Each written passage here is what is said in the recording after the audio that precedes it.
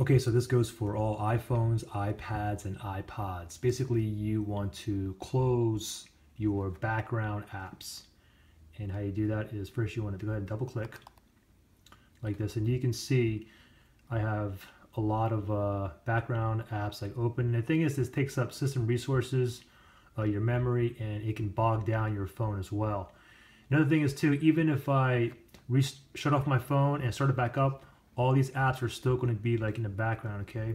Now in order to close these, what you want to do is simply just swipe up like this, swipe it like that. You can even do 2 fingers like this. You can even do 3 fingers like this, okay? So the fastest way I think to do it is just go ahead and get 2 fingers and keep swiping out to close all of them. Now, if you want to close all your apps all at once, basically you will have to have a jailbroken phone, and you have to install, there's a few tweaks out there where you're able to close all of your apps at once. For instance, if there's one tweak, basically what you do is you would just go to the home screen right here, and if you swipe up, it'll basically close everything. And there's another tweak that's available too. It basically, you go to like any app and you press and hold, and it'll give you an option, an option if you want to close all apps at once or not.